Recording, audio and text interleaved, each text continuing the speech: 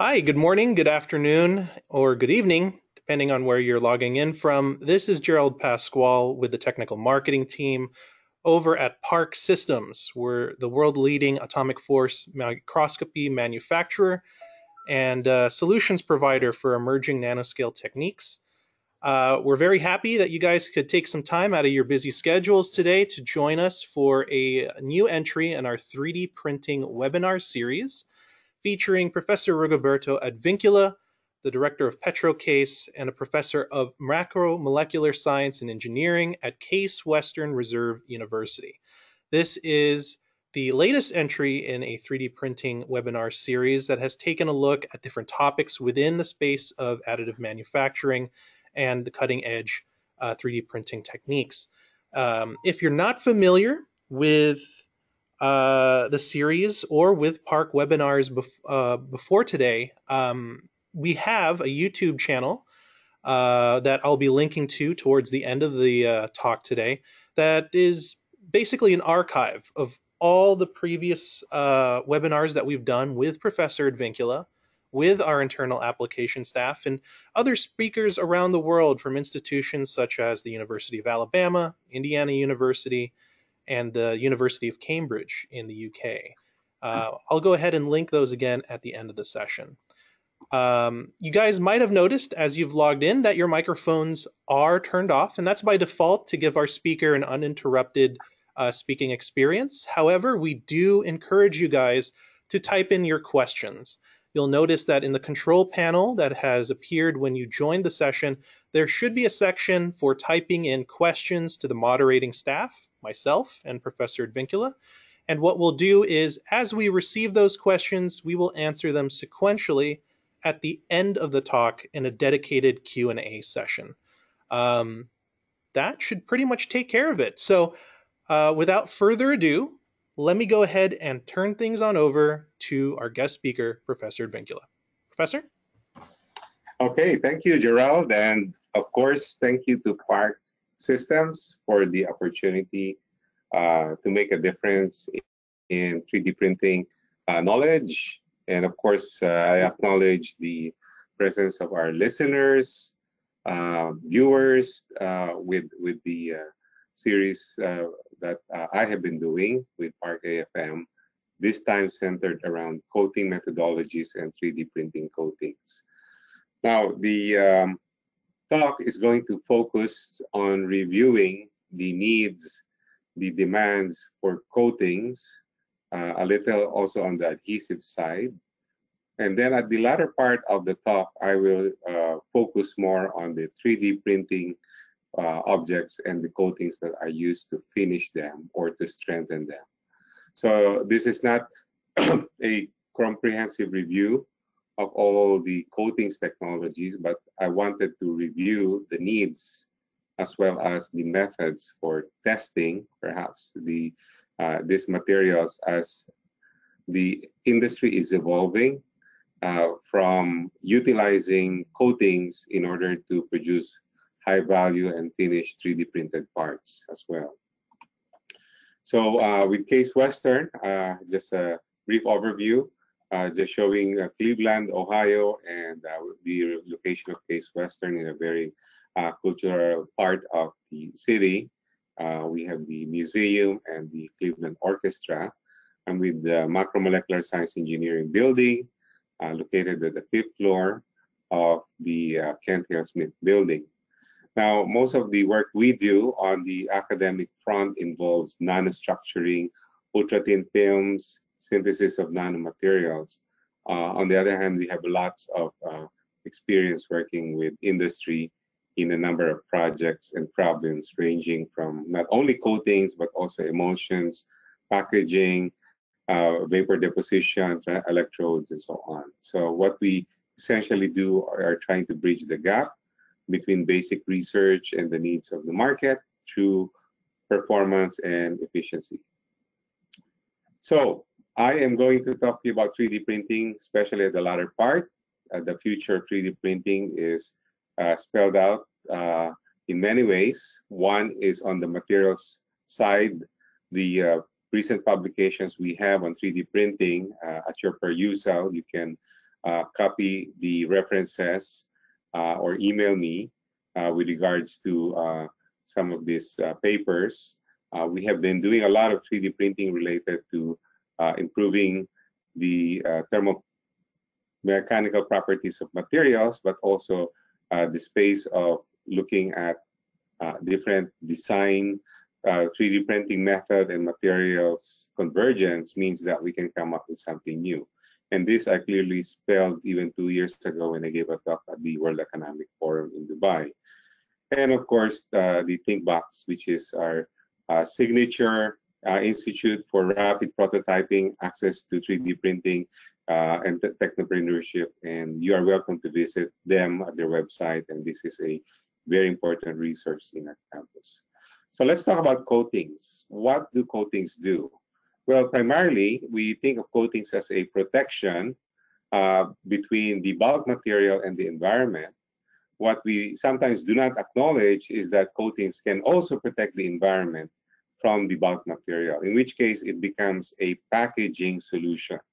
So there's a two-way street that goes on with thin film coatings that gives a segue to many types of important industrial, consumer goods, finishing, automotive, smart coatings, different types of printable coatings, etc. In other words, when we eventually talk about 3D printing, we have to deal with coatings. We have to deal with finishing. We cannot accept printed parts that do not have the properties and advantages of a coating material. And coatings can be a very broad range in terms of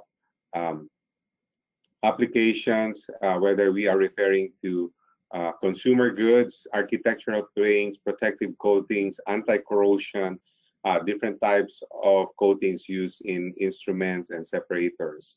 Coatings, as you see, is a very important part of industry.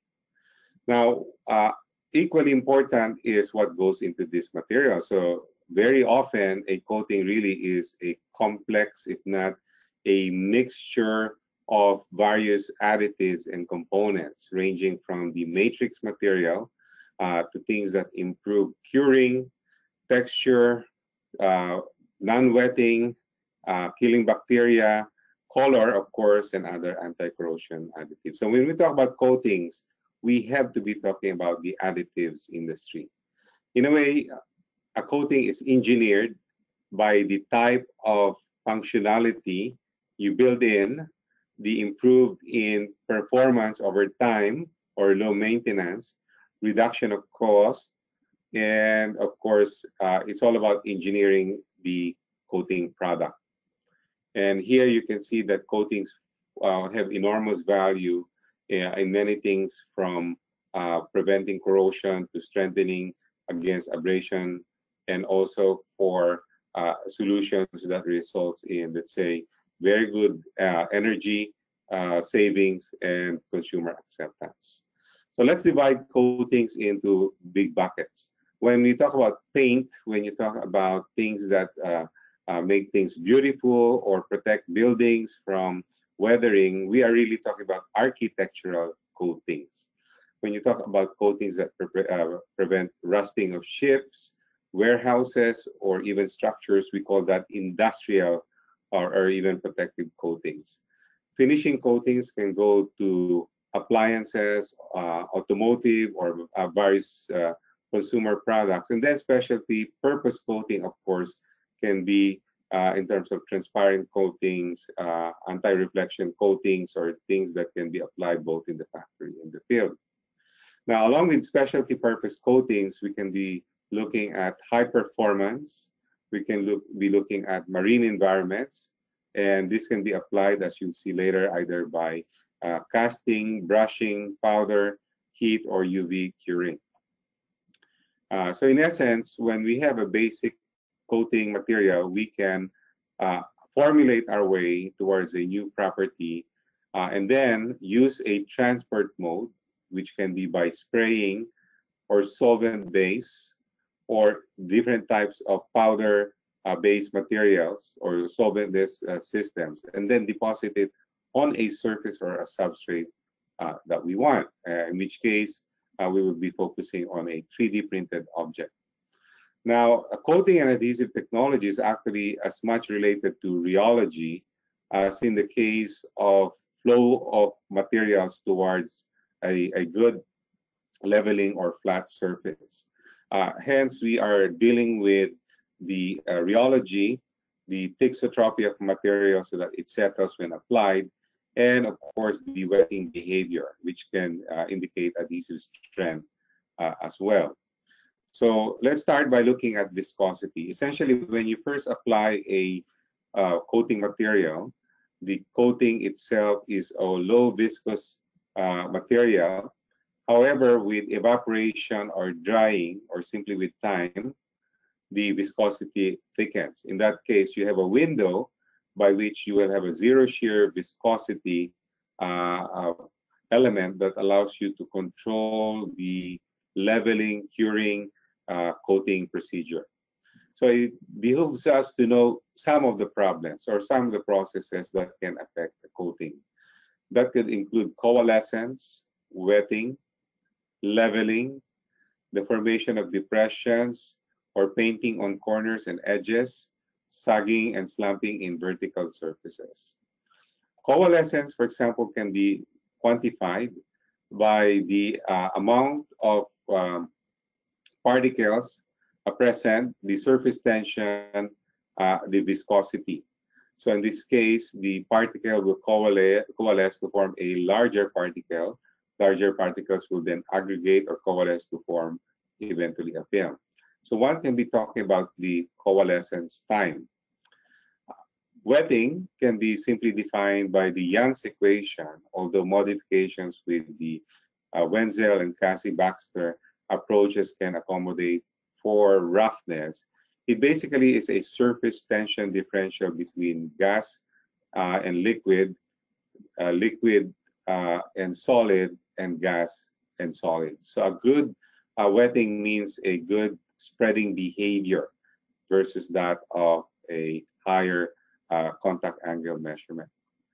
When we talk about sagging, we need to be looking at the ability of, or the thixotrophic behavior to result in a good velocity or constant velocity of flow of the material at the fluid-air interface. And this can be a function, of course, of the density, the viscosity, and the flow of gravity, and it can be measured by a change in the thickness.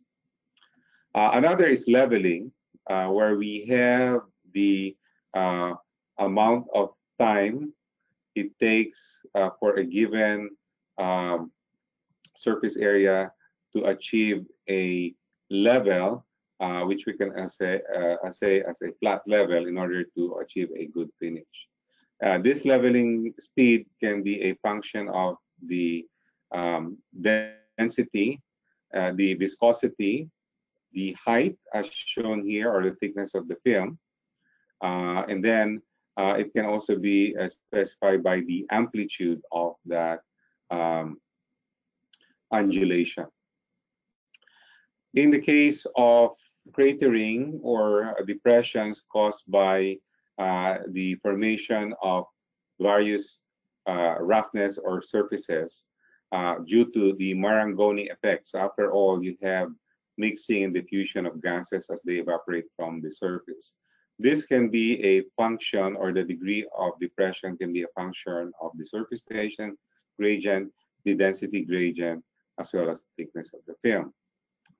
Another thing that we pay attention to coatings are corner effects, or corners where you have an inconsistent coating due to a decrease in film thickness as applied by an inconsistent viscosity of the material or the rate of evaporation. And that goes for corners as well as the inside of a square type of packaging. So what we can see here is that surface tension and melt viscosity on the coating eventually affects the finish or the appearance. In that we want to control the surface tension towards improved coating, in fact, we have been talking about solutions, but we could easily be talking about coatings that are affected by the temperature or melt viscosity indexing of coatings.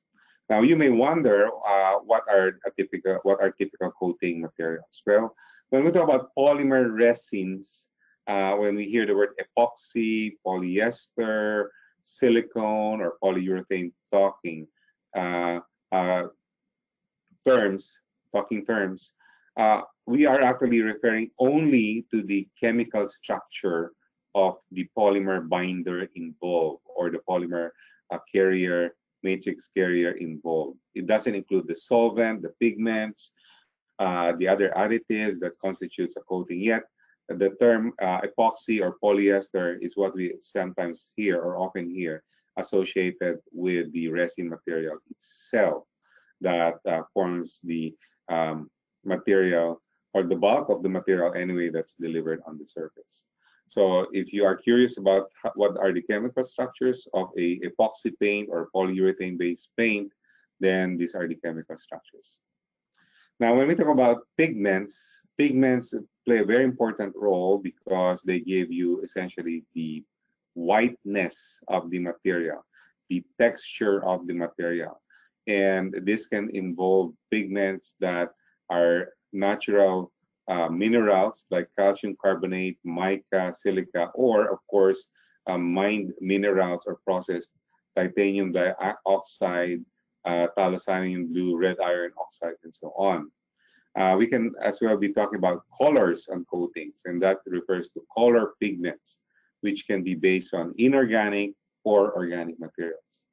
Now, sometimes a coating needs to have a specific density, a bulk material, or a viscosity that can be only achieved by appropriating the right filler material to thicken the film, quote unquote. And this is usually done by adding talc, lime, barite, diatomaceous earth, and of course, the pigments itself are solid-based materials that enhance not only the hiding power, but also the density of the material. And if you're curious on how some of these natural minerals and diatomaceous earth look like, these are TEM, SEM, and micrograph pictures of some of the additives that can go to your coating. Now, we use the term binder because sometimes we need to achieve a degree of adhesion between the pigments and the other components. So binders basically are the polymer itself or the resin. So another term you can say about the polymers that constitute the bulk of the coating is the binder polymer, which in this case could be polyurethane, polyester, acrylate, epoxy, and so on. Okay, so the binder can be made through dispersions of different types of solid binders, or they can be prepared by emulsion polymerization, in which case this emulsion polymerization are essentially water-borne materials, or they are made as emulsions in water, and then the bulk of that emulsions can bind or act as a binder for the rest of the additives. So below you see a perfect leveling of a hexagonally packed emulsion polymer, usually based on acrylates and vinyl polymers. And they can be electrostatically stabilized. So you may imagine when you paint a material from Home Depot, these emulsions actually pack such that during evaporation of the solvent, the particles form essentially a single layer coating, which then incorporates the additives that you put in, and therefore the coalescence takes place at a temperature above TG. Now, you may wonder what makes the paint or coating wet. Well, that can be achieved by the solvent. There's a move, of course, on water-based solvents or water aqueous-based paints, and it will be interesting, I guess, to come up with water-based paints that can be routinely used for 3D printed materials. But the majority of them are basically oil-based or solvent-based materials for durability. However, waterborne paints and latex emulsions are good because you don't have to use these volatile organic compounds, which some people find to be harmful if not does not give you the pleasing smell. So, for example, reducing the amount of volatile organic components on any coating is always a good proposition. And that can be said as well with manufactured parts such as 3D printed plastic or even metals. Here again is another picture showing the importance of rheology over the application of a water-based or a solvent-based coating. So water-based coatings usually have the evaporation, big change in evaporation with the rheological behavior. On the other hand, solvent-borne coatings tend to maintain their solubility over longer periods of time or activity. And that's a big difference between those two type of coatings. Other additives, well, we may want to beautify, we may want to prevent wetting, or we want to have properties that prevent icing, or even the use of things that can enhance the curing behavior, in which case you need a activator, a catalyst, accelerator, or you may even need a reaction rate retarder. You may end up adding things like UV stabilizers, biocides to prevent bacterial growth on the material itself, or coatings or additives that prevent corrosion. Okay, so more or less we've seen some of the basic components, composition of paints. We even have not talked about thickness. Sometimes we just assume that a particular thickness is good enough because it essentially covers the material. However, aside from the cost of the coating itself, thicker coatings may not mean superior coatings, because coatings itself can have a thermomechanical property that is quite different from the bulk material. It could be protective, but it can also be a material that can be easily damaged. And hence, in many projects, although not specified, the rheological properties of the coating itself is very important. And the rheology of a coating can be related to the ability to control the preparation of emulsions or particles, disperse them properly, and use different types of polymers or additives to enhance their film forming properties. So in the case, for example, with latex paints, let's say water-based paint, sometimes they have to add different types of association modifiers in the case of HEURs that allow associative thickening. In other words, it allows for better dispersion of the pigment, the binder, and the latex particles. And this can be in the form of various surfactant compositions or even black polymer materials. Briefly, we're going to talk about adhesion. So in the case of adhesion, we are referring to the wetting of the surface, the collective interaction between similar materials, similar atoms in a material thickness can be seen as a cohesive function. However, a substrate and a foreign material or coating is basically an adhesive function.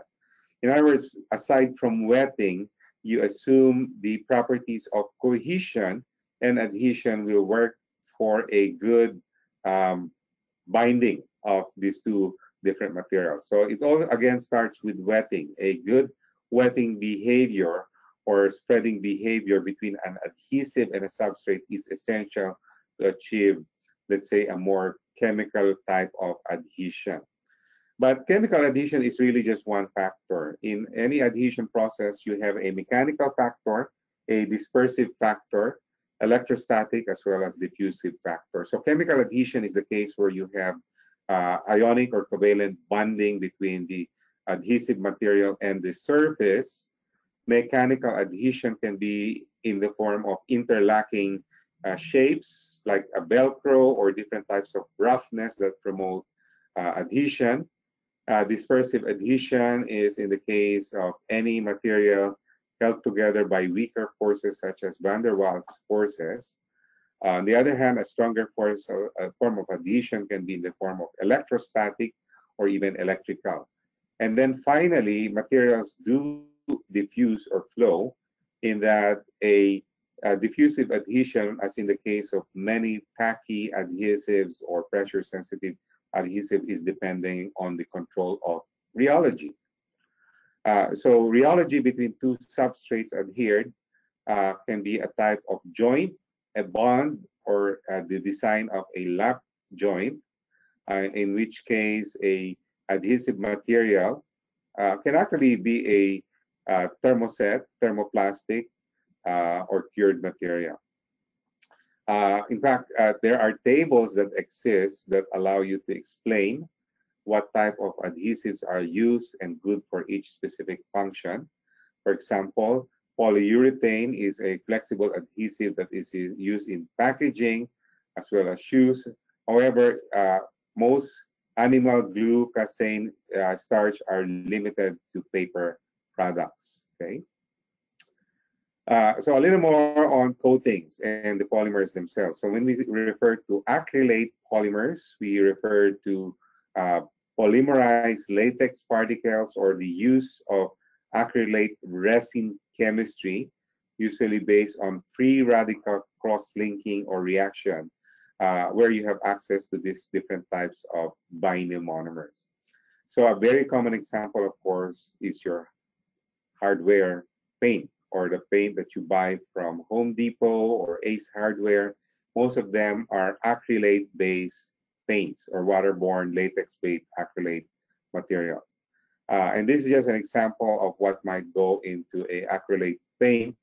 Could be a butyl methacrylate, a methyl methacrylate, styrene, or other types of polymerized materials, or the use of acrylic groups or acrylate groups to promote further cross-linking. I'm not going to use this as a talk for emulsion polymerization, but a lot of these acrylate materials, your DIY paint or your Home Depot paint is basically an emulsion polymerized paint or acrylate material.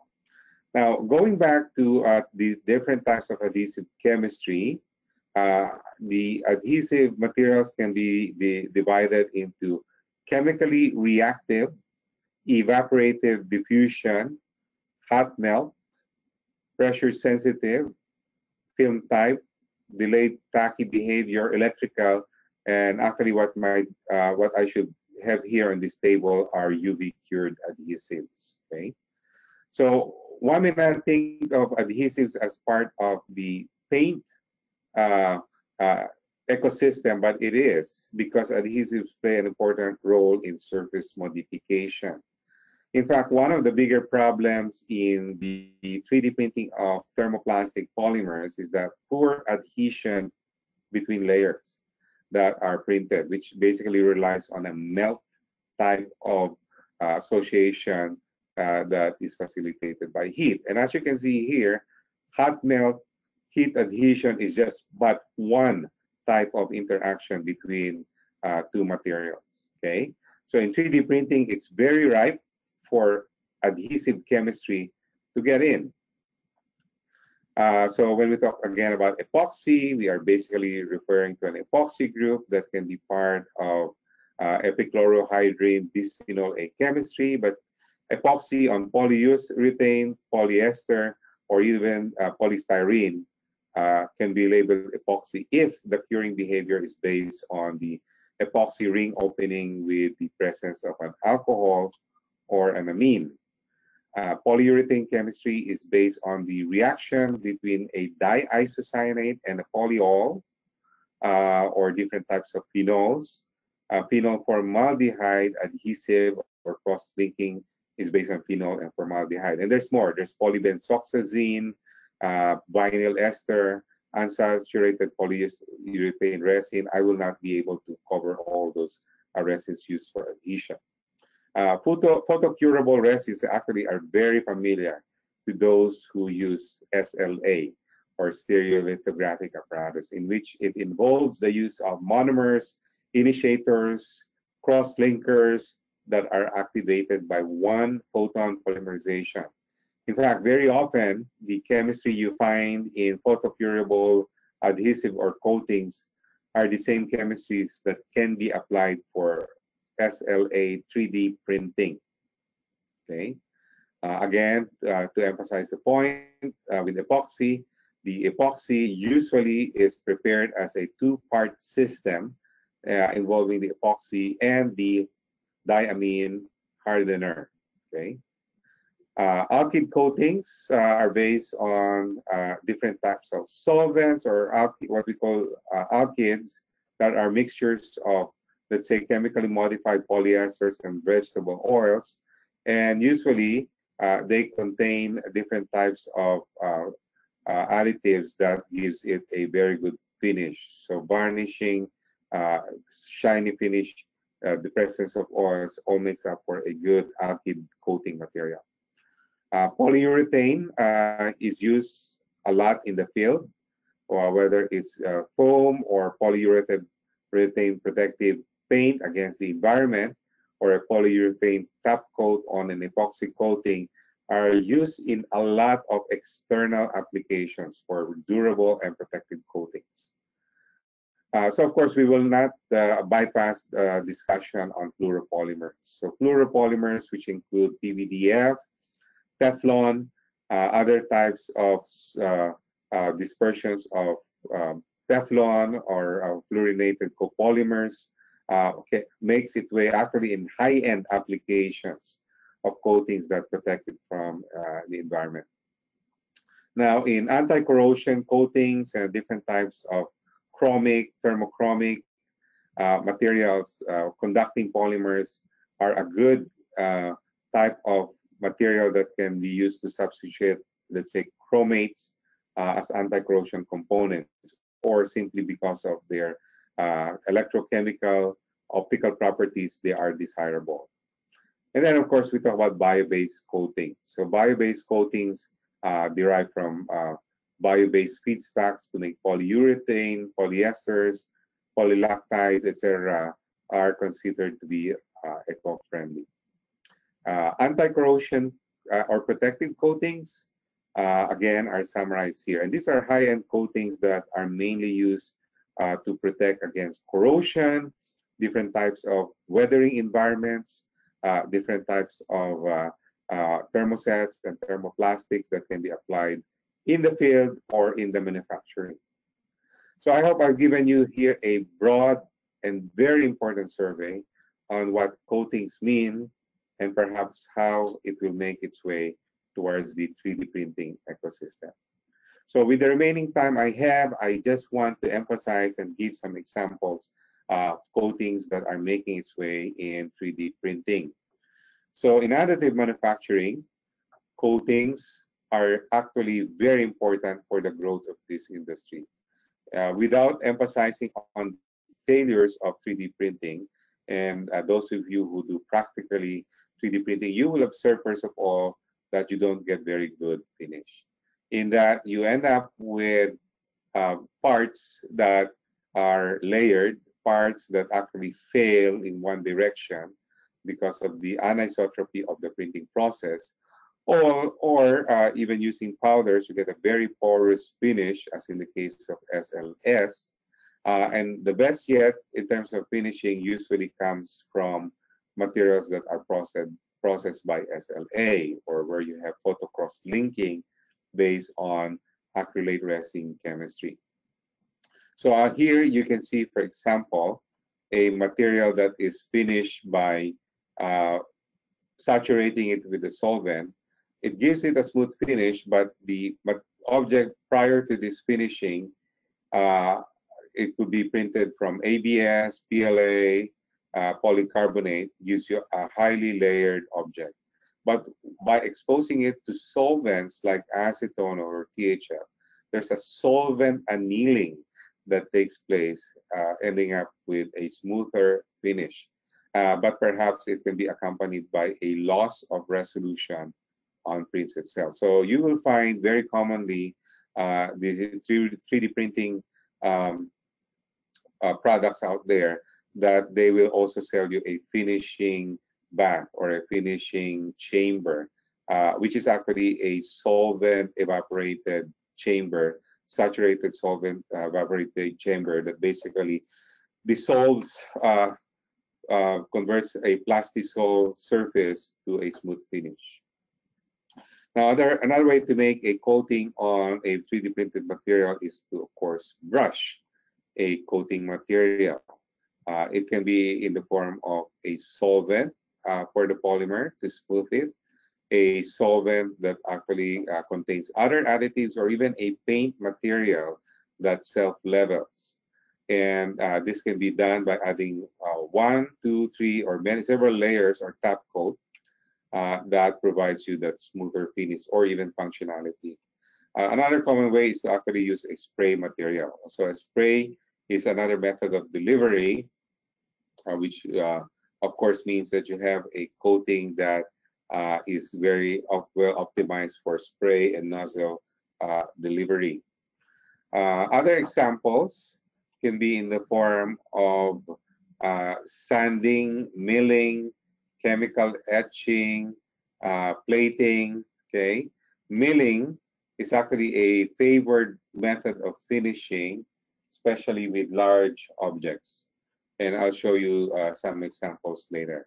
However, you can use chemical etching or with a primer or painting to directly come up with a automotive, a very shiny finish, or automotive or appliance level type of finishing that is quite aesthetic. Okay. Here you can see some examples where you have coating that enhances not only the functionality of the material, the aesthetic qualities, but sometimes a clear resin material is necessary in order to preserve some optical functionality. In other words, among the coating procedures and materials I used or showed you earlier, the coating can be required to maintain the optical property, improve the abrasion resistance, improve the functionality against diffusion, and so on. The latter part, for example, is very important for coatings used in very small microfluidic devices or seals, in that a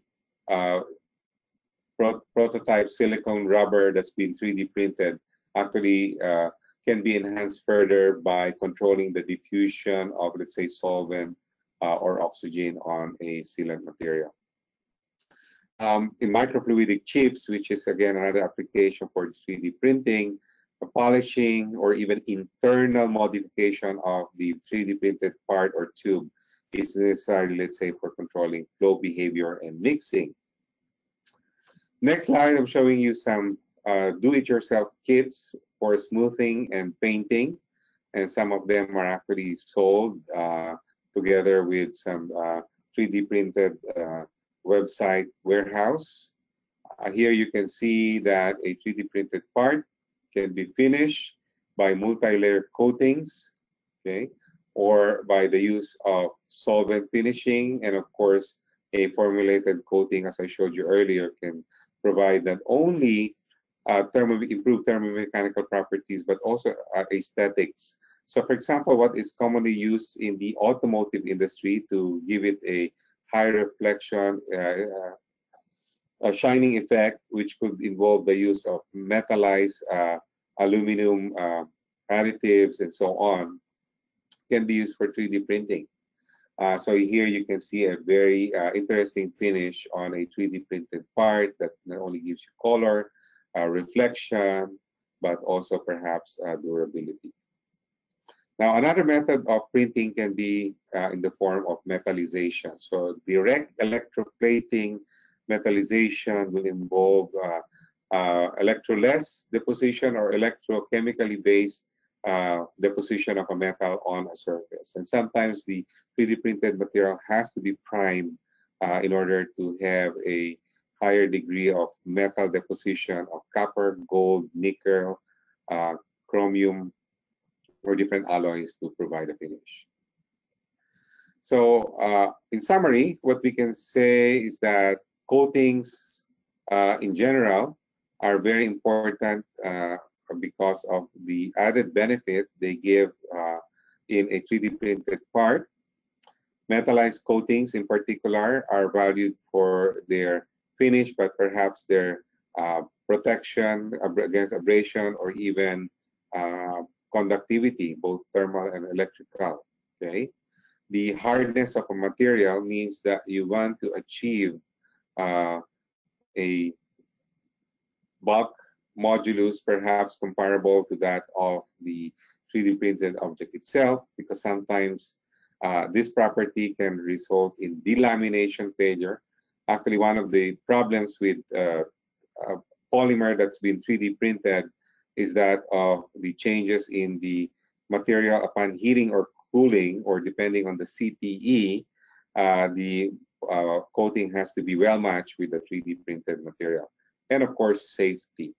And you've seen a variety of the different types of paint and coating materials that are used for applications.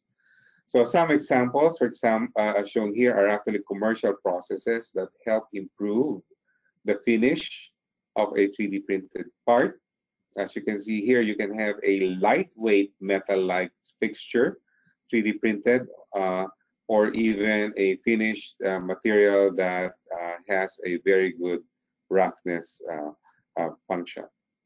Now, I visited Oak Ridge National Laboratory, the manufacturing demonstration laboratory run by Dr. Love.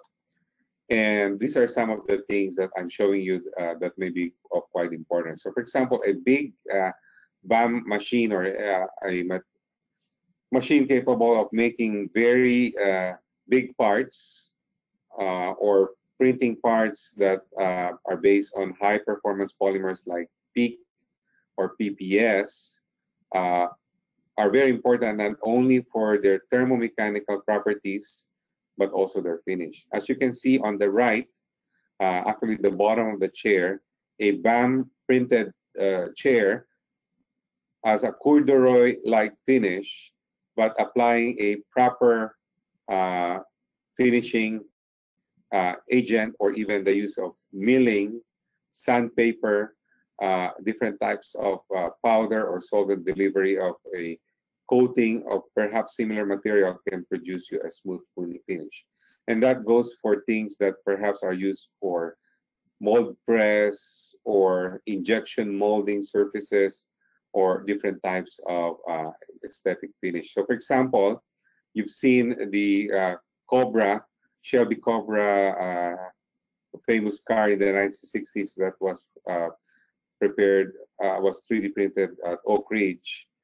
This car was resurrected, 3D printed, and the last part involved a very good automotive finish.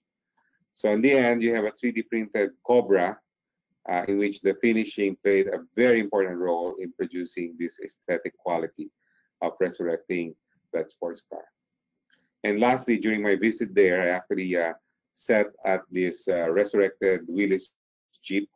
You can see here parts that are actually 3D printed, but you will not tell a corduroy finish because of the good job they've done in giving it a shiny metallic finish with a green, army green hue color that was present on that object.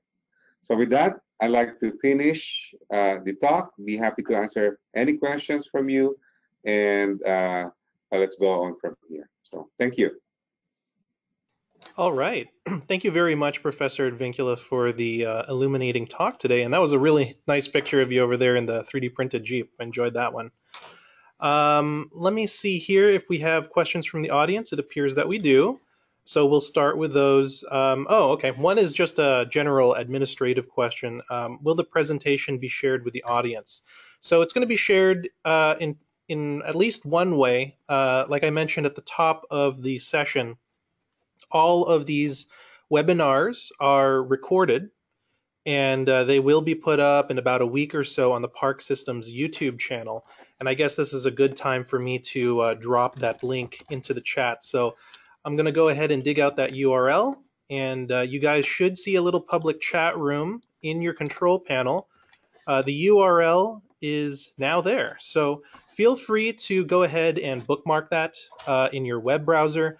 Not only will you see the Coding Methodologies 3D printing webinar series on there, but also the other series that Professor Advincula has done with us, such as the nanomaterials and also a 101 series as well, just on basic polymer chemistry, and also all from all our other speakers as well, including application staff from Park Systems for more in-depth SPM talks. Okay, so hopefully that answers your question, Min. For those of you who are still wanting to ask questions, please send them in. Type them into the questions module. We'll answer them sequentially. The one question that I had here, Professor, is obviously we went over particles that are being added to coatings in order to give them particular properties, such as protection against marring or corrosion or even UV resistance.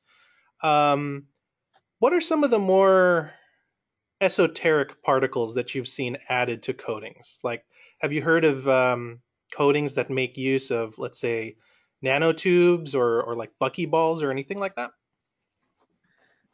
Yes, Gerald, and actually that can be the subject of a future talk. The use of nanomaterials in 3D printing, but also in coatings that can be used for 3D printing. The use of nanomaterials or their nanostructure in coatings means that you can control the diffusion behavior, the diffusion behavior of oxygen through a coating, sort of a protective barrier layer. It can be used to provide further control on the thermal conductivity, electromagnetic shielding by incorporating, let's say, carbon nanotubes and graphene, or even antimicrobial properties of coatings based on the presence of graphene. So yes, nanomaterials will make its way in coatings used for 3D printing. That's for sure. Okay, very good. By the way, I forgot to mention, you are also free to contact Professor Advincula. As you can see here, here is his email address. It's rca41@case.edu. And to reach Park Systems, since we were just talking about using nanoparticles in coatings, if you have any need for nanoscale characterization via scanning probe microscopy, the updated URL, the updated web address for our website, it's changed now. It is now parksystems.com. Some of you, I've seen some familiar names in here, might remember we were at parkafm.com. That still works, but the new address that we'll be using forward for our website is parksystems.com. You can reach us there as well. Okay, we have another question from the audience. How do you control the thickness of coatings applied on small parts that have critical dimensions? Is there any need to worry about the reducing effect on polishing? Yes, so actually, that's a very good question, and that's why I made basically a review on the different failure modes or methods of coatings as well. Usually, the thickness of the coating is a function of several things. One is the viscosity of the coating itself, the ability to diffuse over time. That means if you apply a coating either by brushing, dipping, or even spraying, you will eventually have different thicknesses over various parts. And after all, we still live in gravity. So that controlling that thixotropic behavior is essential. Rheology, especially when you're dealing with, painted viscous liquids. But even with powders during the melt curing or fusing, as they form as a single layer, you can still have viscosity problems. So among the other things, I can of course mention the shape, the geometry, evaporation rate. But the single biggest factor is the control of rheology. And if you plan to coat several layers, that simply means that you can build up different thicknesses over time, or you can apply a coating that acts as a leveler or self-leveling mechanism to reduce those imperfections. Okay, very good. Thank you for the question, Joe. All right, so it looks like that is the queue of questions so far. I'm going to give you guys a couple more moments to type in any last minute questions you guys may have that the professor can answer live here on the webinar. I am going to segue really quickly into just a couple of announcements. If you happen to be in the Texas area, that's kind of a huge state. Let me refine that a bit. If you happen to be in the greater Houston area around Houston or Webster or so, we are going to be, or actually Professor Advincula is going to be having a coatings conference at the end of this month on the 26th and 27th. Isn't that right, Professor?